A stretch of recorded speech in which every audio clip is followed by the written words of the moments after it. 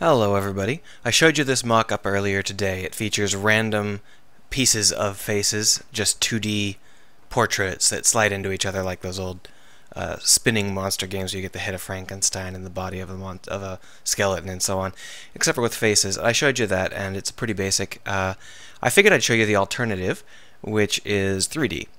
So here is a 3D mask that took significantly longer than the 2D stuff, but I figured I'd show you the same species, the same space monkey species, with 3D versus 2D. They're both in a pretty early state. This is untextured and doesn't have any bone support or anything like that, but it offers a number of blend keys.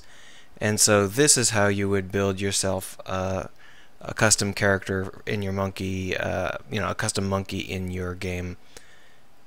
You'd have some kind of blend shape system, and they'd randomly be allocated.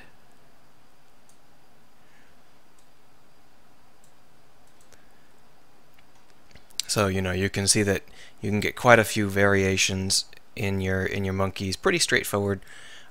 Every species would need to have their own face with their own mesh topology. It can't be really very well done using a standard face like the Make Human face.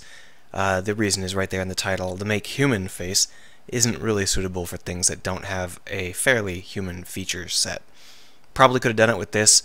It would have stressed quite a lot at the cheeks.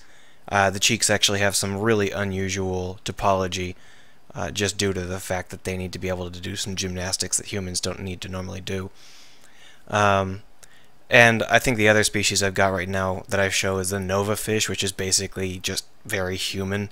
But I don't plan to make all the species really human. They all have to have humanoid bodies so that you can create a set of clothes and gear and just duplicate it for every species, rather than having to create an obnoxious series of custom meshes.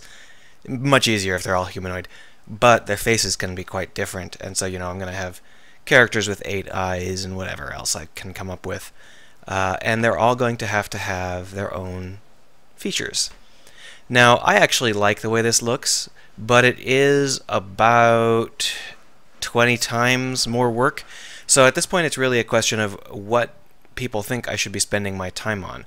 Should I be spending my time on creating these art assets, or should I be spending my time on bringing the core game up? Your advice is welcome, and that's that. I might take down the old video since this is much more important. It features both rather than only one, and you can clearly see them side by side.